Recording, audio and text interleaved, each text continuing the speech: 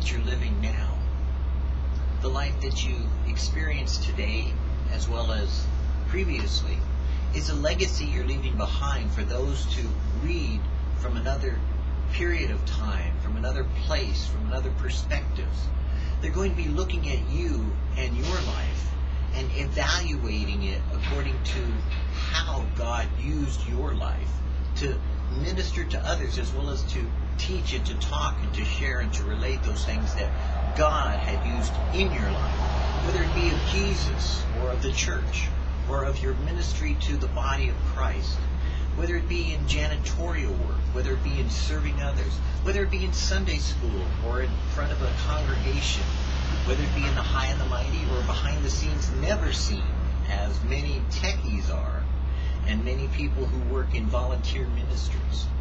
But God sees it all, and that's your living legacy that you're living out today, which will extend into eternity, because the angels themselves are considering well what you're doing today. And they are pondering those things that God has done in your life and making inquiry into them to discover what it is about your life that God has chosen you to be the recipient of His grace, which was denied them in some ways. For judgment shall come upon the angelic beings that are in heaven. Keep yourselves from idols. My son, give me thine ear, and give me thine heart. Set your affection on things above, and not on things of the earth. Son of man, these men have set up their idols in their hearts, and put the stumbling block of their iniquity before their face. Should I be inquired of all by them? Mortify your members which are upon the earth: fornication, uncleanness, inordinate affection, evil concupiscence, covetousness, which is idolatry. They that will be rich fall into temptation and a snare. For the love of money is the root of all evil, which while some coveted after, they have erred from the faith, and pierced themselves through with many sorrows. But thou, man of God, flee these things. If riches increase, set not your heart upon them. My fruit is better than gold, yea, than fine gold, and my revenue than choice silver. Wherefore your treasure is, there will your heart be also. The Lord looks on the heart. I am my mother's son. I reflect a lot of what my mother was, and my mother lived, and my mother existed during the time that she was here on earth. I have her nose. I definitely have her laughter.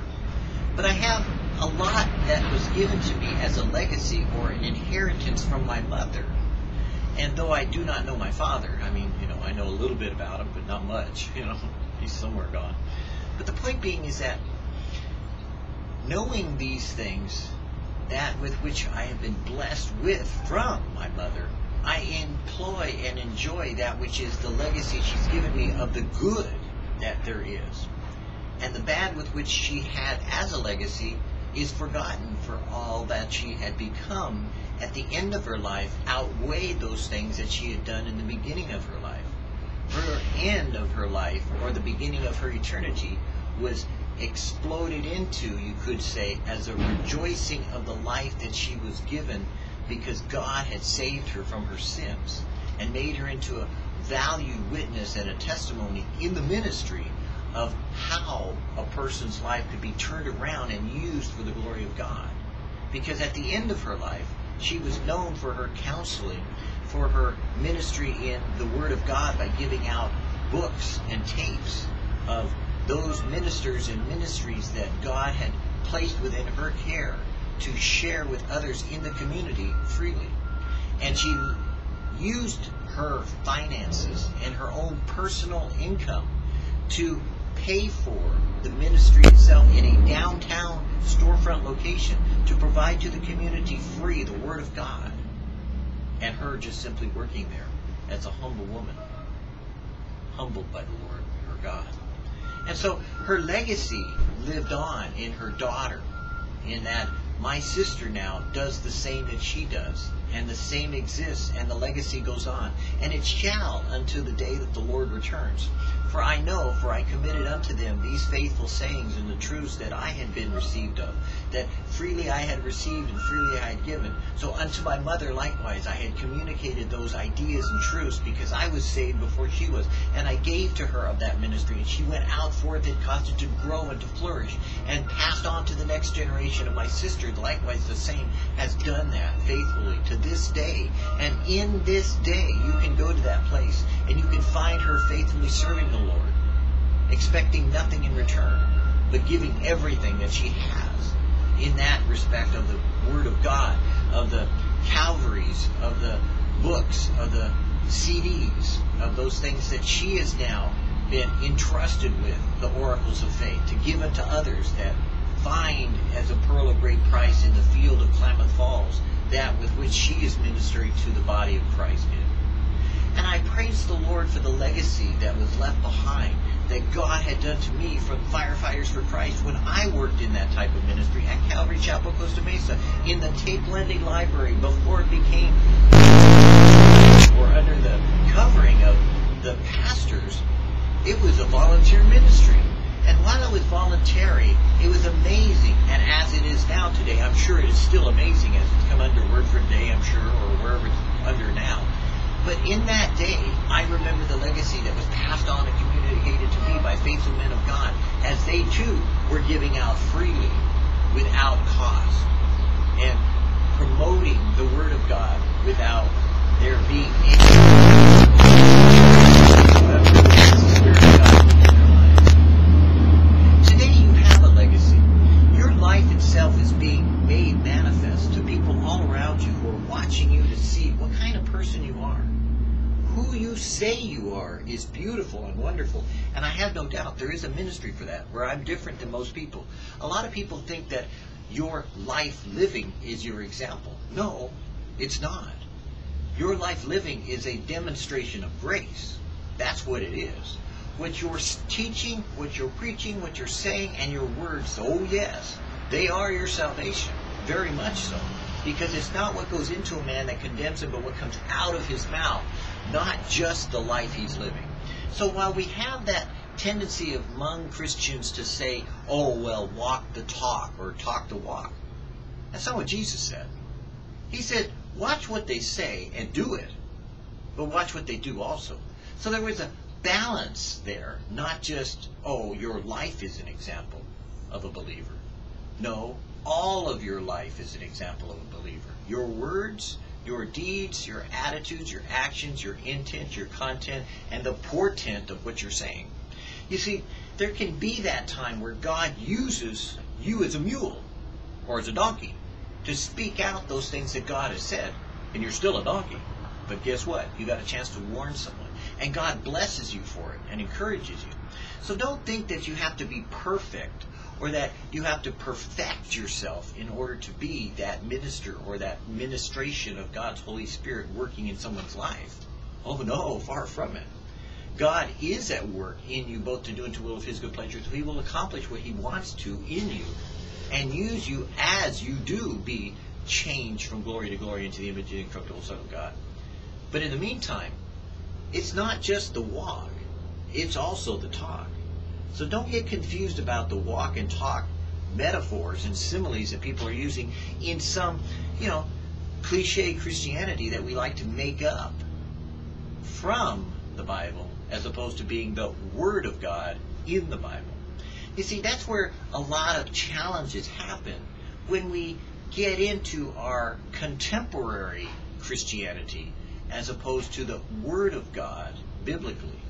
And that's why God uses you personally, individually, to speak to Himself and for Him to speak to you, so that you don't get caught in religious fervor, but rather in a relationship that dictates to you those oracles or those legacy items that God wants you to accomplish in your life. God doesn't come to you and say, hey, I want you to read the Bible to figure out what you're going to do with your life. God says, I have chosen you and I have numbered every hair on your head. I have a purpose and a design for your life, and I knew you before you were born, and I knew you before I created the universe. And now I have something in store for you to do. If you would choose to follow me, I will accomplish that purpose in you with which I designed you to be. And you will be fulfilled and satisfied with your life. When at the end of your life you're able to look back and say, I have run the race, I have finished the course, there is laid up for me a crown in heaven. For I have done that with which the Lord my God, creator of the universe, has created me to be. Or not. And the choice is yours. So the legacy you are isn't the legacy you will be, but what you've been communicated to is those things that God wants you to do. And as He uses you, He chooses you to be that example of a believer. So be thou an example of a believer in all things that you do. In all thy ways acknowledge Him, and He will direct your path. But He will also speak to you in every circumstance and situation you find yourself in to remove the hindrances from your life, whether they be of the prosperity that you suddenly come incurred upon. Then commit them unto the Lord and ask Him to lead you and guide you in that prosperous way He's chosen for you to go. But if He takes you in a more humble way, if He keeps you poor, that He may accomplish more of His riches and glory through you by giving out what you don't have, then He receives greater glory for that with which it was impossible for you to be that ministration of His Spirit, except that had not the Lord done it, it would not have been accomplished any other way. Because you see, that's how God operates. He doesn't use the things that are strong, necessarily, to be used of Him so that they would receive, of course, God chose them because of their strength. But rather He uses the things that are feeble and weak and about to perish, so that it would be the recipient of that honor that God receives for Himself when people look at it and say, oh, it was obviously the Lord God living and alive in that person that caused that accomplished work to be finished. Because had it not been for the Lord to do it, it would not have been done in the first place. And so you see, there's that dependency, that immediacy, that imminency of God living and alive in those who are weak that are made strong in Him. Because it's not by might, and it's not by power, but it is of His Spirit, saith the Lord. And that's what your legacy is, of His Spirit, and not of your own flesh, of His work, and not your own accomplishments. It's of the Lord building the house, else the laborer laboreth in vain.